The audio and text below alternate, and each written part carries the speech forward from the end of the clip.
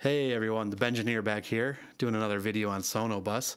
A new version came out with some cool new features, so I just wanted to go over some of those things. I'm going to mainly focus on the standalone program, but these do apply to the plugin in your DAW. So let's get to it.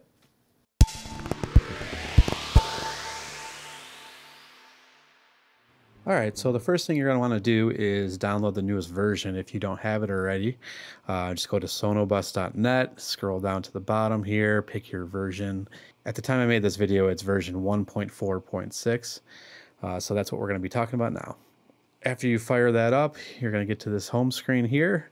Some new things already kind of on this screen that we're going to go over.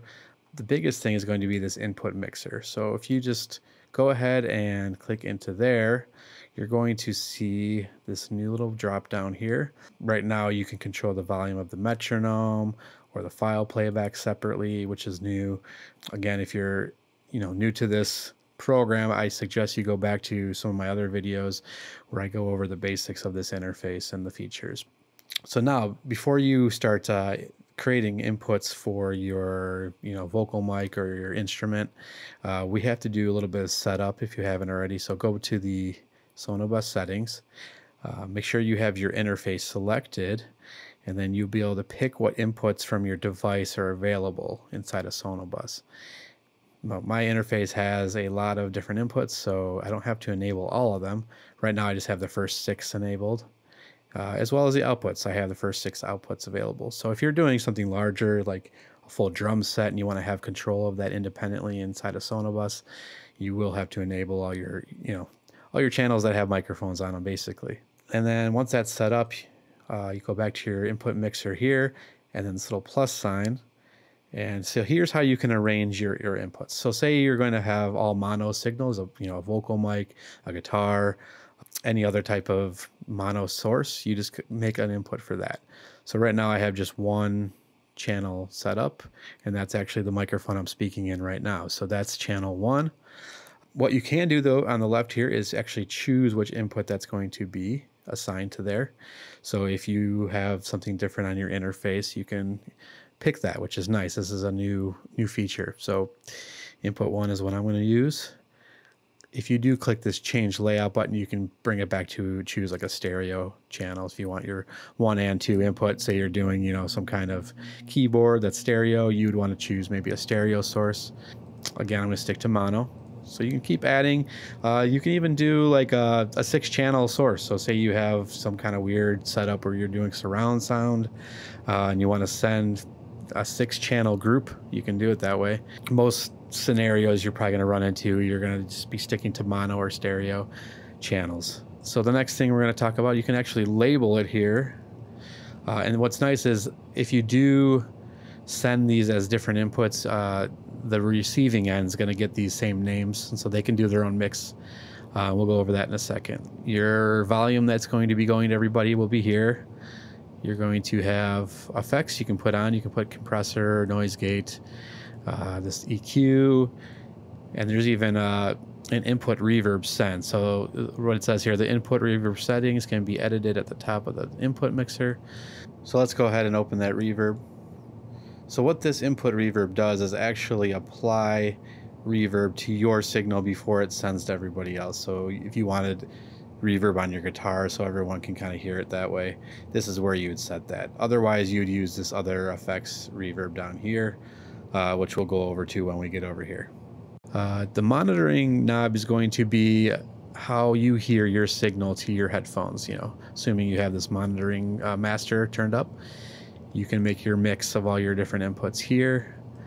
Again, that's going to be just for what you hear. This volume over here is going to actually be the send volume to the other people. There's another effects button here where you have the main reverb send, which you have to enable down here, your reverb, for that to be heard. And that's going to be just for yourself on that one.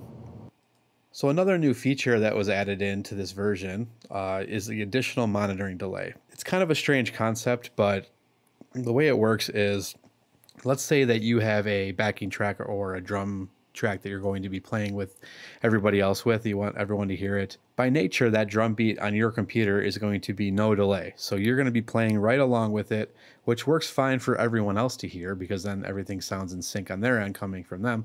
But you're going to feel like you're playing, way ahead of everybody else because they're going to be coming back delayed from that drum beat. So to try to compensate for that, you can actually have the drum beat channel have a delay for your headphones.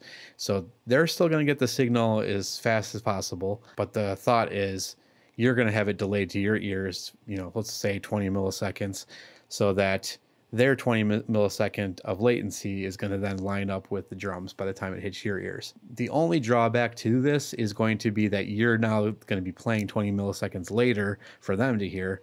So you do not want to have too much of a delay on the drum track. I would say if you're going to experiment with this, do half the delay that they're going to have. So that way you're kind of in a happy medium between you playing late for them to hear and then you hearing them in time with the drum beat. It's very helpful, again, in that scenario where a drum beat is on your computer and you just need to delay it to your headphones. Like you're going to hear it the way they're hearing it. It's kind of the concept. So the way that works is you just enable it here. You can manually adjust it or then hit set from peers.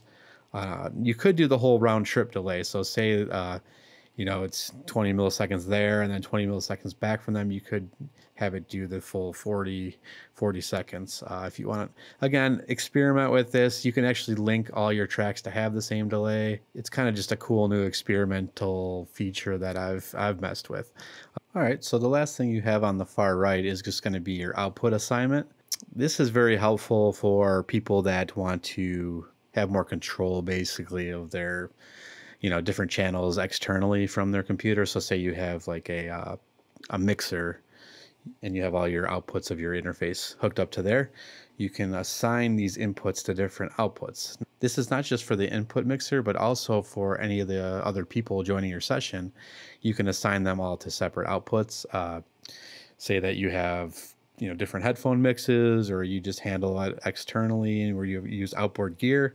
You could do some pretty cool stuff with that. Another helpful thing is, say you're going to be doing some kind of mixing session remotely. You're working with someone that has a multi-channel, track on their computer and they want to send it through here and you want to mix it. It just allows you to do more things like that. Another feature that was added in is this chat. This chat is nice for sending links to things like lyrics or to chords if you're going to be playing music together, or say you just want to send a link to your Zoom meeting that you're a part of. Especially if you're in like the public channels, it's very helpful for just getting people the things they need, or just to say hello. Maybe you're having issues with your microphone and people can't hear you. You can type in there, or say you're playing an instrument, you don't have a vocal mic, you could use the chat as well for that. Okay, so let's start adding some new inputs. So let's just do a mono for guitar. Let's do a stereo channel for like a backing drum track. So yeah, these are all separate inputs that are going to come in from my interface and now send over to my remote people. The problem right now is all of this right now that I have mixed, the volumes, the pans, are all going to just go as a left and right channel to my remote people. And like earlier, I was talking about how people would have control over it. Now, the way that you would do that is change this up here, this mode up to send multi-channel. So now you'll notice that there's more meters up here. So you'll be able to monitor, what you're sending to everybody else. They're going to get these channels independently with the names, vocal, guitar, drums. Be able to do their own mix, add their own EQ, reverb, whatever they want to do to that, assign them to their outputs, whatnot. So that's really helpful for people.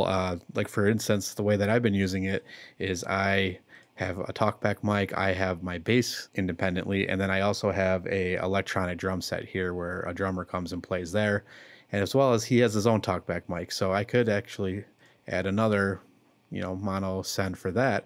And now my remote people have control over all these different things.